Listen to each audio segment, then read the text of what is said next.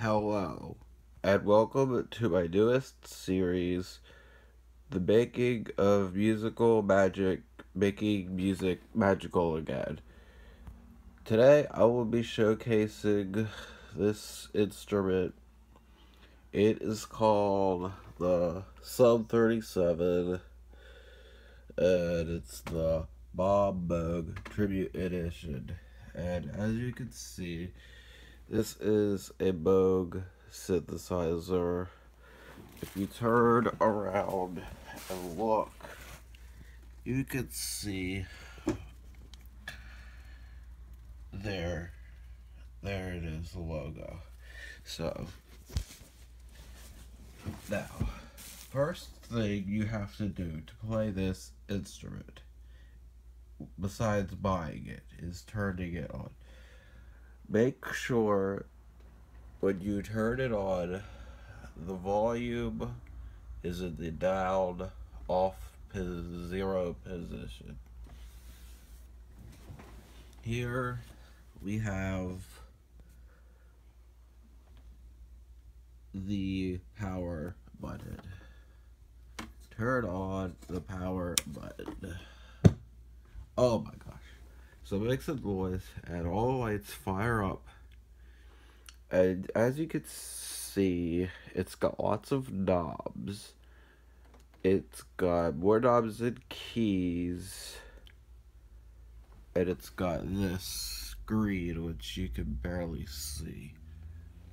As a comparison, if you look at a piano, my piano has a lot fewer knobs than keys. It's got a lot more keys than knobs.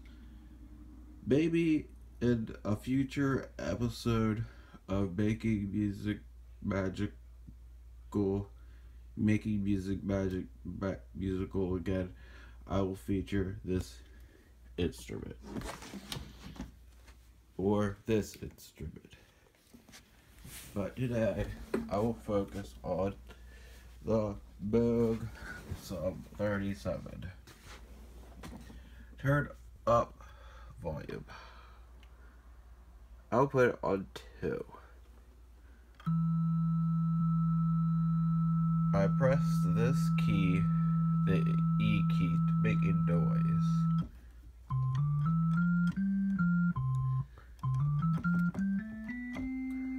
That was the C scale. Now, it just so happens to be on the organ preset. But there are several presets that we could use. Here is, we press that. There's all these preset boxes, and they have several presets in them themselves. This brought me up to craft labor, bank to preset 1. So let's move the cursor to bank, and this is the very first one.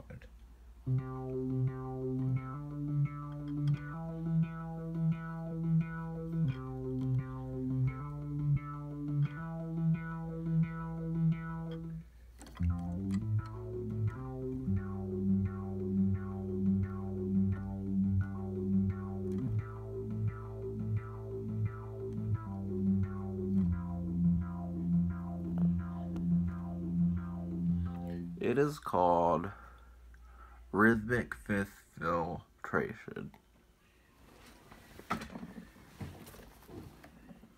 This preset seems to use the arpeggiator.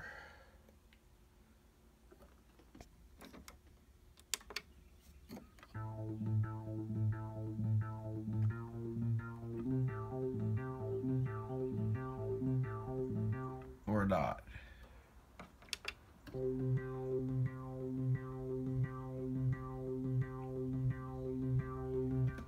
No, it does. It uses slope. And the flow rate without 0.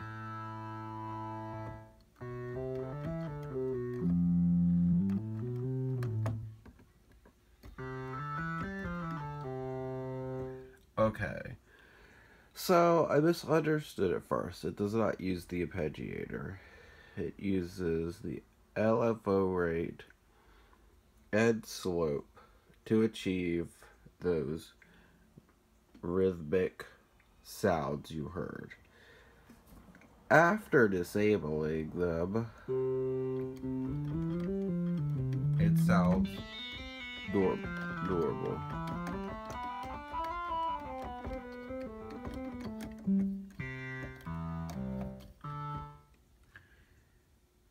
So, for it, oh my gosh,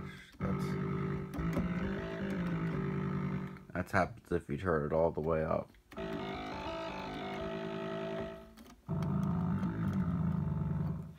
So let's put it on 3, 6. Too fast. And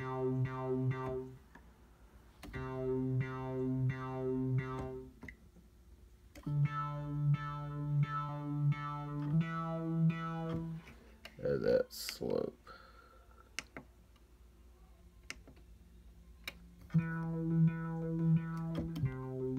And not perfectly, but you can hear I have more or less recreated the sound.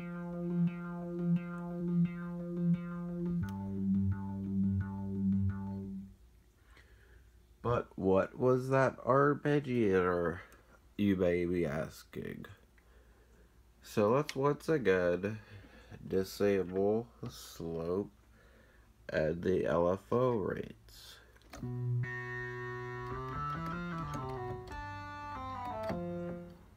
That's just me pressing the keys. Okay.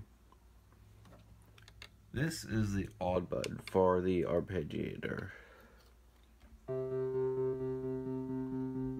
Now it has that rhythmic sound, which was somewhat similar to what you heard before.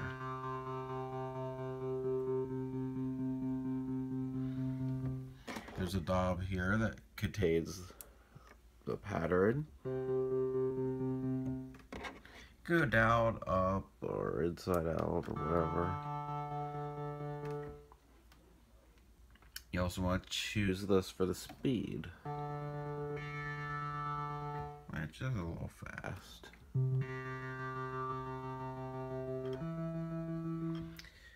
The next thing is these. This is if you want to go up in pitch or down. So you press it, you can go up twice.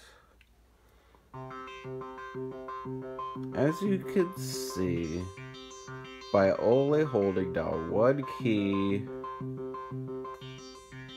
C key, I'm getting all these notes. Depending on the pattern I choose, those notes will change.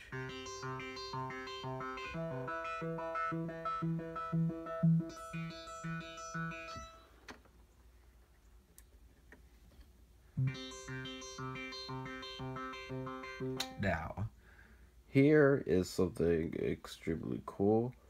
I'm going to press 2 keys at one time.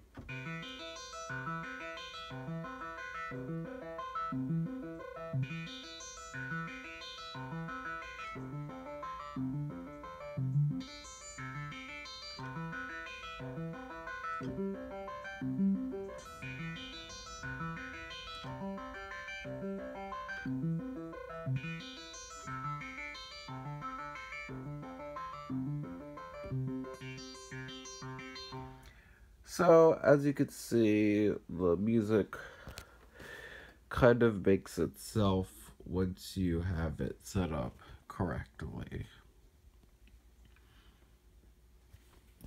For the Dio fight, you do not necessarily have to do that, because it has all these presets which I just brought up earlier.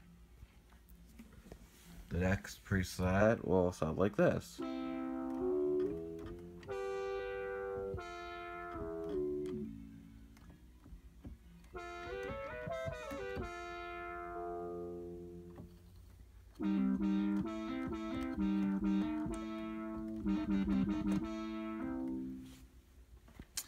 And you could say, well, it's okay, but let's see what else there is. Seeker of Truth.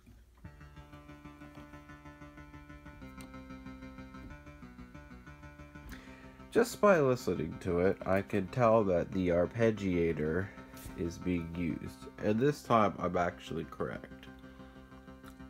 Unlike the first time when I got pumped. I could turn it off. And just as this. Now, you'd be wondering why it's just doing this. It's not holding the note. Oh, this probably has something to do with these keys over, knobs over here.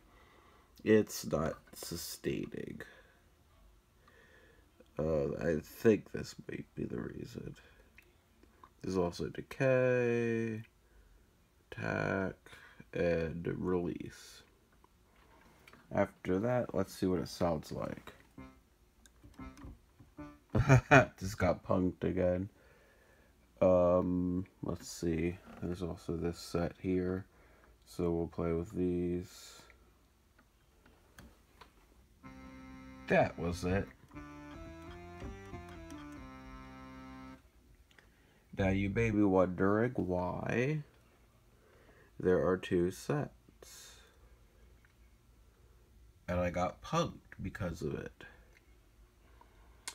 Let's see, there are two modulators. These are responsible for giving me the sounds. So, starting with this, I'll change that and see what I hear. Not too much difference. But if I try LFO2, not much difference.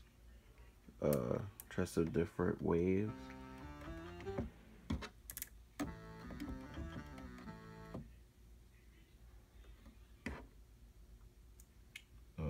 These are the oscillators.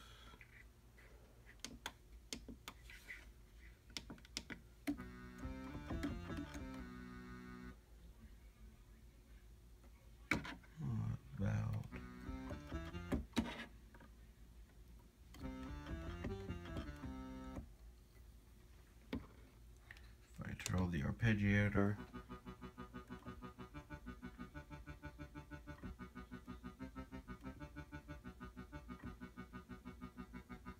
kind of sounds like some early 80s, maybe Devo music.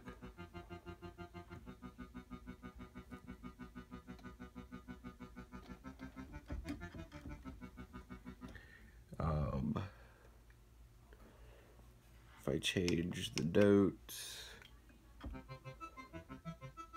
does that again, which I demonstrated before, but when you turn it to 0, it'll just do that.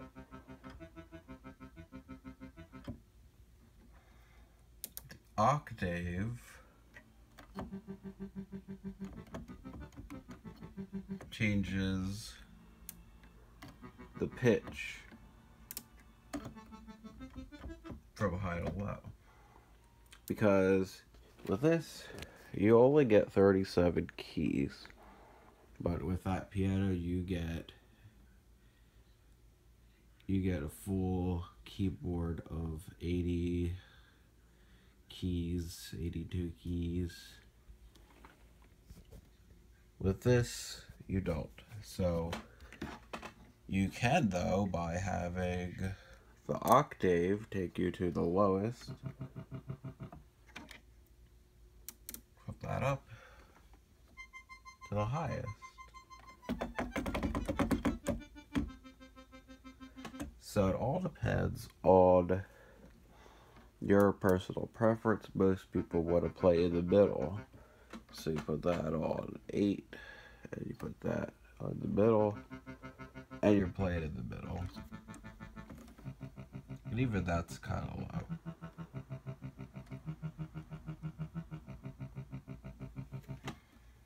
Now, get a new sound. Here he comes.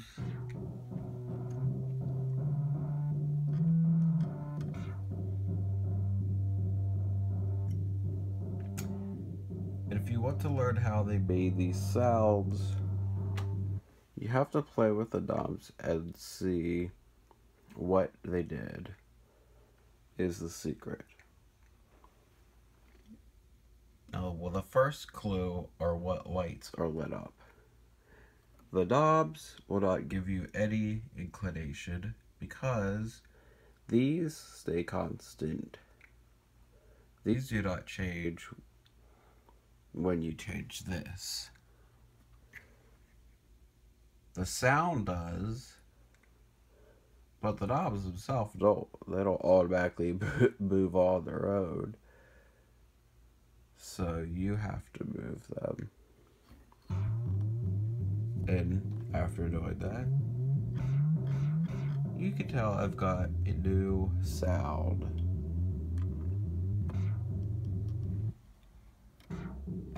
Arpeggiator's on, but not move there. So let's try downing it once.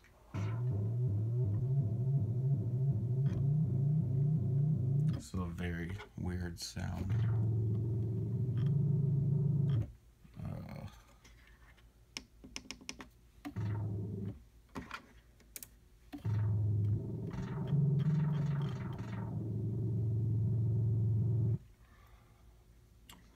LFO rate might be responsible.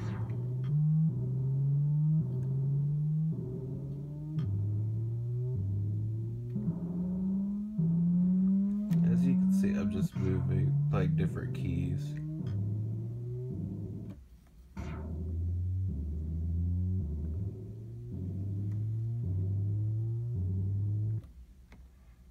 You can try all these.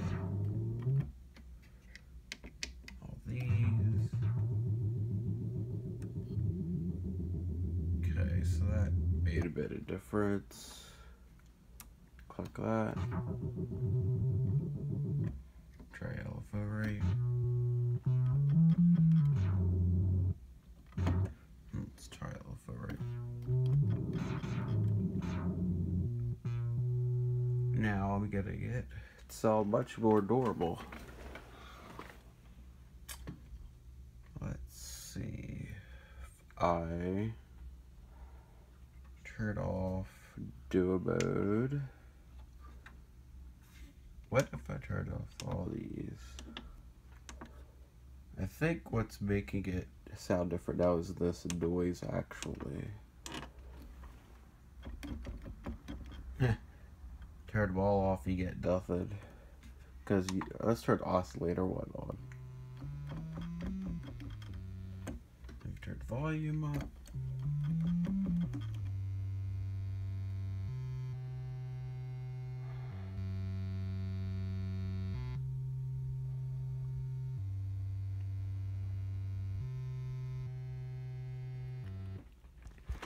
It's very similar to the natural sound of the synthesizer, which is the initial preset.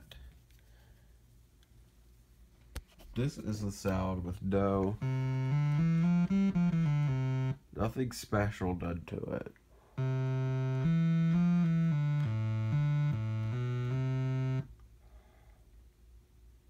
Nothing special, just the normal sound, and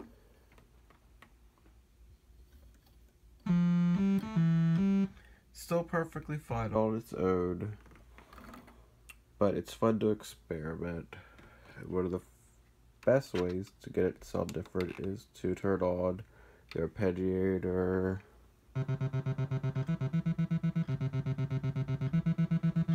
Then we're gonna do that to the 2. Hold.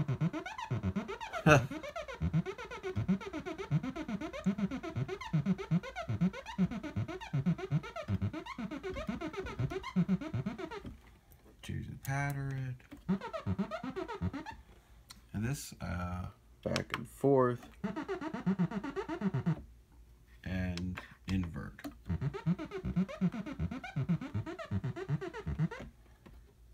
Speed, you can make it slow.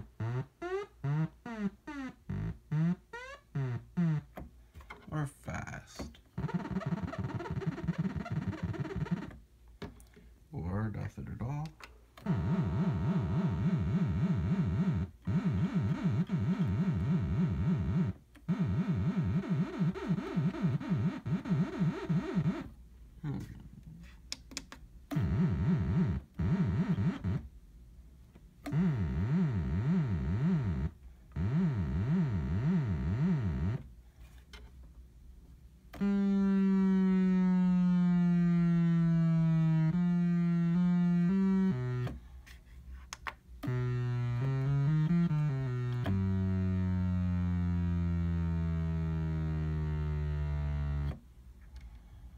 If you want to get back to the initial preset, just press up and down, and there's all these which are programmable. So if you make your own silly noise like I did, I could click the save button and rename it whatever I wanted and keep it in there. As one last example, turn it back to normal. If you hold down a note and then you press this, make the pitch go up and down, which is also similar to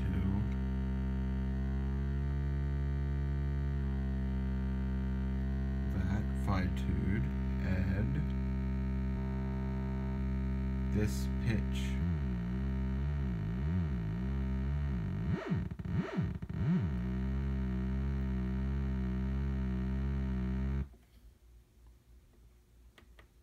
Now, as you can see, there are several more knobs that we have not gone over yet. It would be my pleasure if you would join me on a very special episode of Making Music Magical again in part 2, coming up in the following days to come. Thank you all for your time in discovering this new instrument, the Sub37 by Moog.